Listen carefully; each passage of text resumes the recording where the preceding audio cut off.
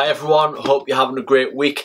This week I want to talk to you from Psalm 32, and I've entitled this message, Becoming a Person Who is Blessed, because that's what this psalm is all about.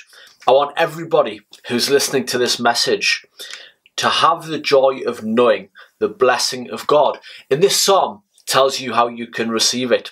There are 4 sections to this psalm that I want to talk to you about this week. The first one is why a Christian is blessed beyond anybody in this world, and therefore why you should be thankful if you are a Christian, and why if you're not a Christian you need to become one. Secondly, I want to talk to you about the simplicity of becoming a blessed person. I'm going to tell you why it's not a complicated thing to receive the blessing of God. Many people think that walking in the blessing of God is unobtainable for them, but actually it's a lot simpler than you think. I'm going to explain to you why. Thirdly, I'm going to talk to you about the urgency of the call to seek God's blessing on your life. I'm going to tell you why you need to make a decision about that today. You know, we're all prone to procrastinate and to put things off. This isn't something that you can put off. It's a message in your inbox that's marked urgent that you need to attend to. The fourth thing is I'm going to talk to you about the spiritual experience you'll have if you enter in to the blessing of God. I'm excited to tell you about that because it's available and it's waiting for you, and it's greater than you think. So let's just begin with talking about why a Christian is so blessed. The answer to that is found at the start of the psalm. Let's have a look at verses 1 and 2 together. It says this: "Blessed is the one whose transgression is forgiven, whose sin is covered. Blessed is the man against whom the Lord counts no iniquity, and in whose spirit there is no deceit." That there is speaking of a Christian, someone who's put their hope and their trust in Jesus Christ. We know that because the Apostle Paul, one of the first well-known followers of Jesus, said this in Romans 8 verse 1. He said, "Therefore there is now no condemnation for those who are in Christ Jesus." And again Paul said in 2 Corinthians 5:21, "For our sake he made him, Jesus, who knew no sin, to be sin for us, so that in him we might be the righteousness of God." It's through faith in Jesus Christ that the judgment of God is lifted from us, and we are made righteous in God's sight. So David, in this psalm, verses 1 and 2, he's describing that reality. But I love how he lays out the blessedness of it. He says twice in those 2 verses that this person is blessed. And to be blessed means to be divinely favoured, or it means to be supremely favoured. So this person that David's describing is supremely favoured by the divine. That's amazing, isn't it? Supremely favoured by the Creator, the Maker, the Sustainer, the Saviour, the Lord, the Judge of heaven and earth. This person, the Christian, has the favour of the Almighty. Why? Well, because David says their transgressions are forgiven. They can live in complete peace, knowing that the Lord is not holding a thing against them. There's no grudge, there's no bitterness, there's no vengeance in God's heart towards them. They're completely free. Every time they've gone against God's law in their lives, God has forgiven it. He remembers it no more. They're blessed because their sins are covered, David says. Now, of course, this is linked to forgiveness, but it adds depth to the reality of standing forgiven before God. The Christian is blessed because not only has God let their sins go, but he's actively covering them in Jesus Christ. In love, the blood of Jesus has covered every sin and continues to cover your sins if you're a Christian. What this tells us about God is that he's just, but he's also made a way to justify you. God, the true God, the God of the Bible, he doesn't turn a blind eye to sin. He has to punish sin. He can by no means acquit those who are guilty. But for the Christian, the judgment that their sin is deserving of has been taken by Jesus Christ. Jesus took the judgment so that you don't have to. And as your advocate, Jesus has you covered. Jesus has got your back. The Christian is blessed beyond everybody in the world because they no longer have deceit in their spirit, David says. You know, before I was a Christian, I thought I was a good guy. But truly, I had a defiled conscience and I had mixed motives. I'd find reasons to justify my sins and my deceit before people and before God. Now, as a Christian, I live with a clean conscience and I live with clean motives. That's the miracle of the new birth. That's the miracle of having a new spirit. It's literally the supreme divine favour of God that we get to possess the heart of God as Christians. It's more precious than any wealth in the world. And that's the reality for a genuine Christian. So we take all of this that David says in the first couple of verses of this psalm, and we see how blessed the person is who has come to Jesus. They've got complete forgiveness of all of their sins. They've got the radical grace of their sins being covered by the judge of all creation. And they have the Spirit of the Almighty living in them. That is a person who's blessed beyond all. It's a person who will know peace and joy in their life, and they'll know life for eternity. To someone who doesn't know the reality of God's favour, these things might seem far off. They might seem unobtainable. I've had people say to me, you know, I'm just too far gone to become a Christian. I'm too old to become a Christian, or I think becoming a Christian is beyond me. It's not for people like me. So I just want to explain to you the simplicity of stepping into this blessing that I've just described to you. We see that in verses 3 to 5 of Psalm 32. Let's just read that together.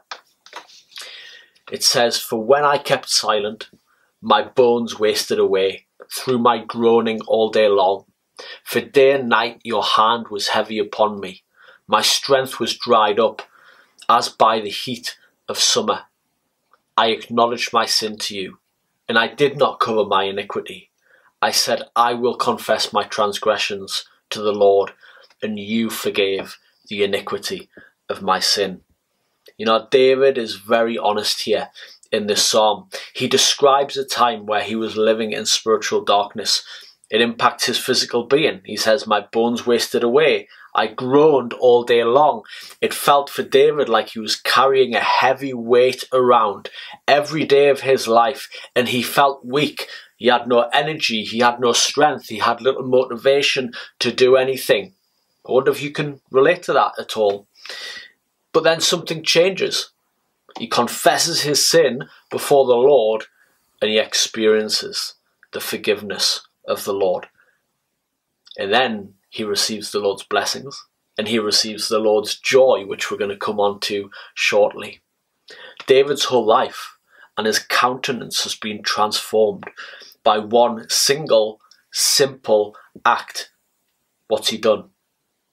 He's opened up before the Lord about the sin in his life. Now that requires moving from a place of pride to a place of humility. You see, God opposes the proud, but he gives grace to the humble. David felt a heavy weight when he wasn't walking in humility, when he wasn't confessing his sin. It wasn't just physiological, it was spiritual. It was the hand of God's judgment weighing down upon him. For millions of people in the world, the only barrier between them moving from a life that's cursed to a life that's blessed is having the willingness to humble themselves and confess their sin before their Creator. I want you to consider today whether you might be one of those people. I'm not assuming you are, but but I'm asking you to consider and to examine yourself, to ask whether you are. What Paul said in Romans 12 verse 3 is a good instruction on how God wants you to think. Paul said this, "For by the grace given to me, I say to everyone among you not to think of himself or herself more highly than he or she ought to think, but to think with sober judgment." If I can put it simply in relation to this psalm, that would be to say that every one of us needs to be honest that we're flawed sinners, and we need to take that posture before God all the time. Just like the man in the New Testament who beat his breast in the temple, crying out to be forgiven, who Jesus contrasted with the religious guy who thought he was doing well and just compared himself to others. Jesus said, "Those who exalt themselves will be humbled." That was the religious guy. "But those who humble themselves will be exalted." That was the guy who recognized and confessed that he was a sinner. There is nothing spiritual at all about pretending you don't have a sin issue or that you've conquered every sin. There's certainly nothing spiritual about your times of intercession being for God to sort everybody else's sin issues out. A lot of Christians pray like that. God is looking for everyone in his kingdom to walk in humility, that you might walk in his blessings. I want to lay out for you the threefold approach that David took to walk in humility and to experience God's blessing on his life, because you need to be willing to do this too. It's very straightforward. First thing David did, and this is all laid out in the psalm, he acknowledged his sin before God. He stopped acting with willful ignorance. Whether you acknowledge your sin or not, it's there.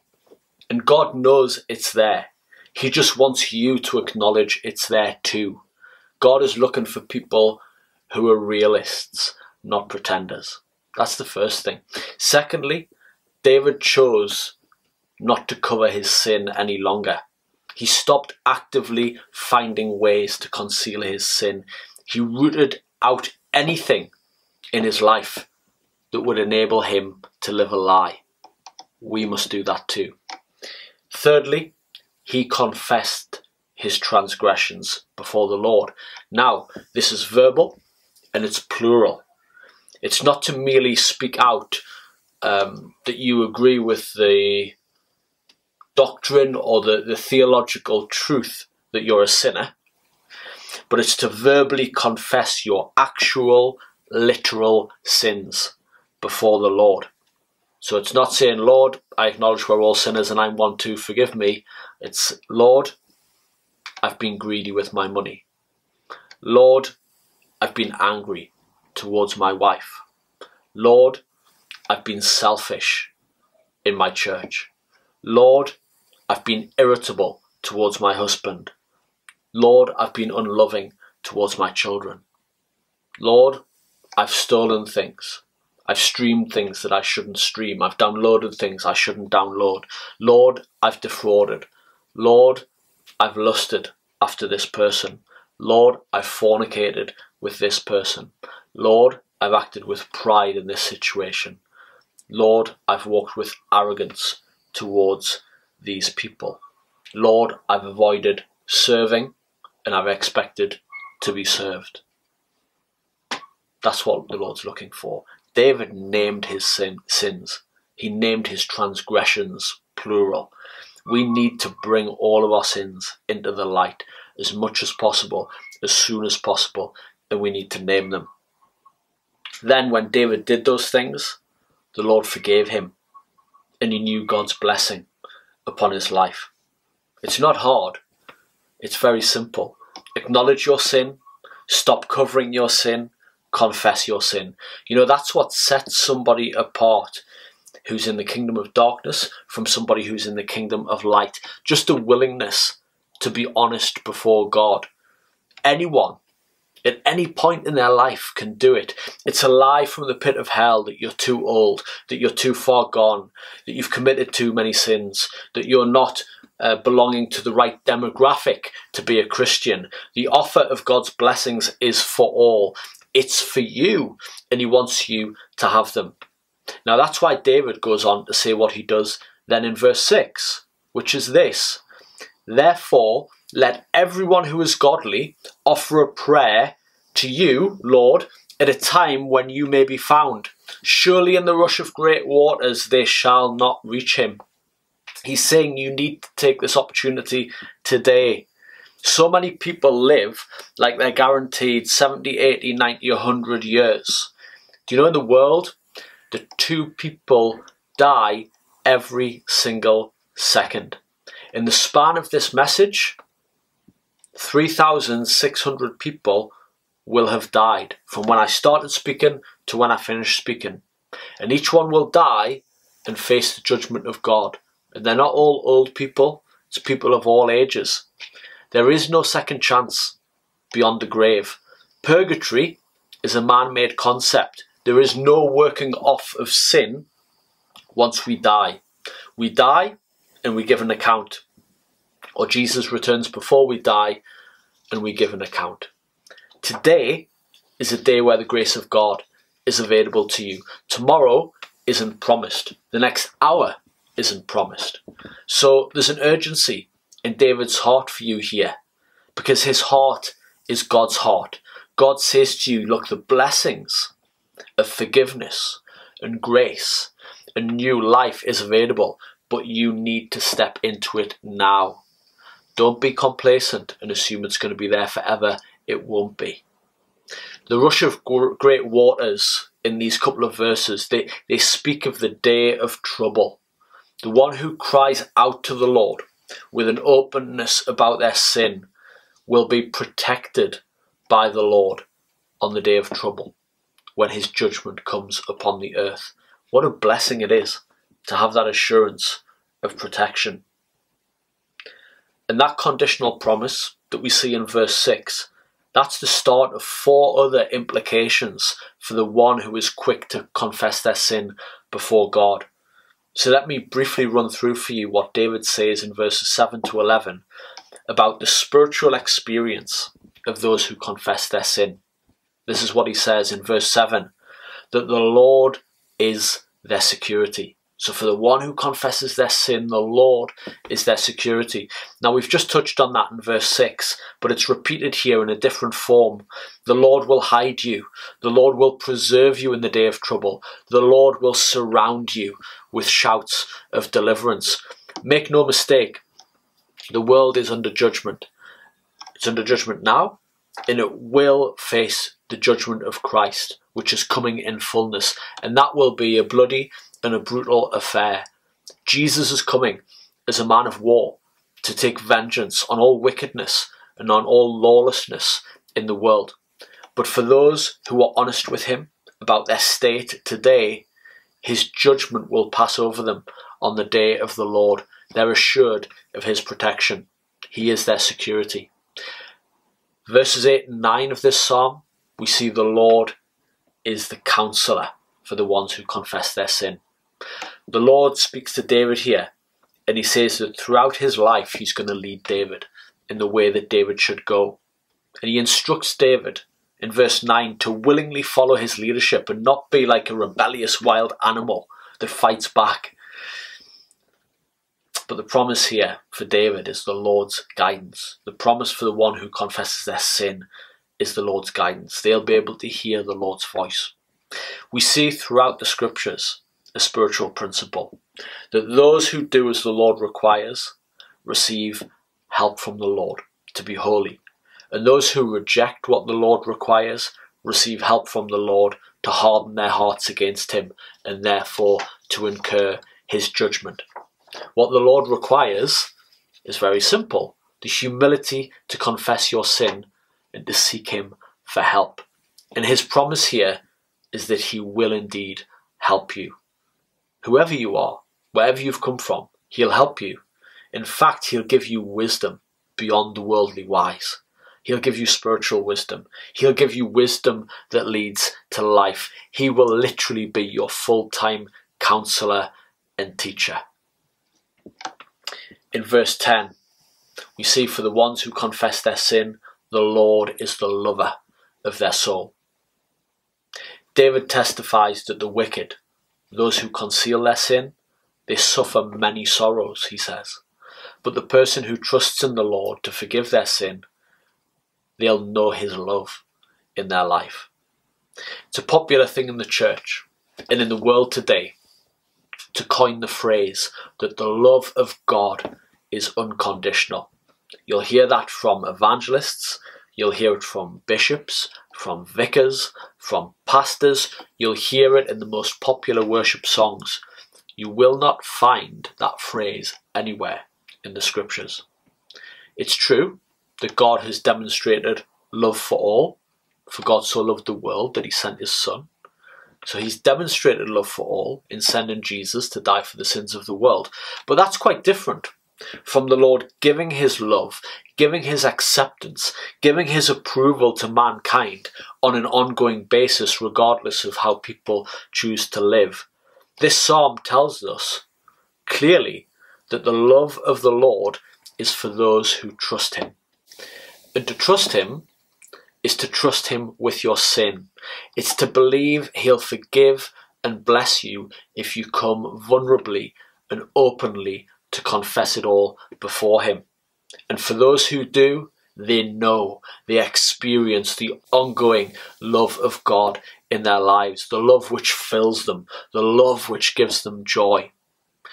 For those who refuse to be honest before God, they are void of knowing his love, and they experience his hand of judgment and many sorrows in this life. Not just a few sorrows, but many sorrows, according to David.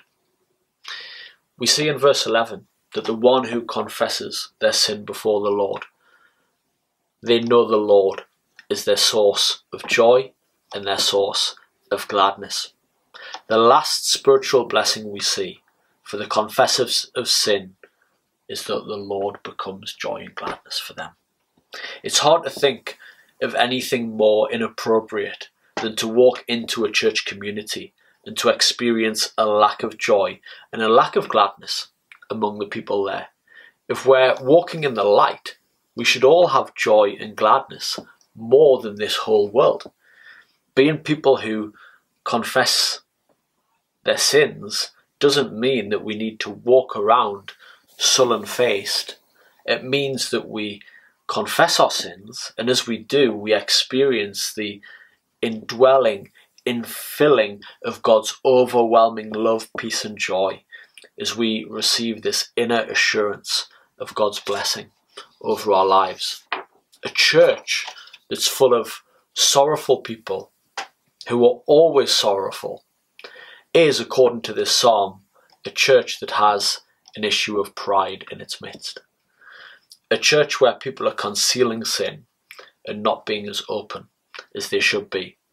They're sorrowful because they're turning up to do their spiritual disciplines, but they don't know the Lord's protection, or his voice guiding them, or his love filling them, according to this scripture. A church that's joyful in Christ is a church where people are open, where they're honest, and where they're vulnerable. The church isn't a peer-to-peer counselling group where we just get together to share our struggles for the sake of it, and then we try harder without any real hope or solution. The church is a place where we confess with great hope, with real hope, with true assurance of deliverance, which has to result in joy, praise, and worship to a God who has made a way for each one of us to be new. That is good news. Hallelujah.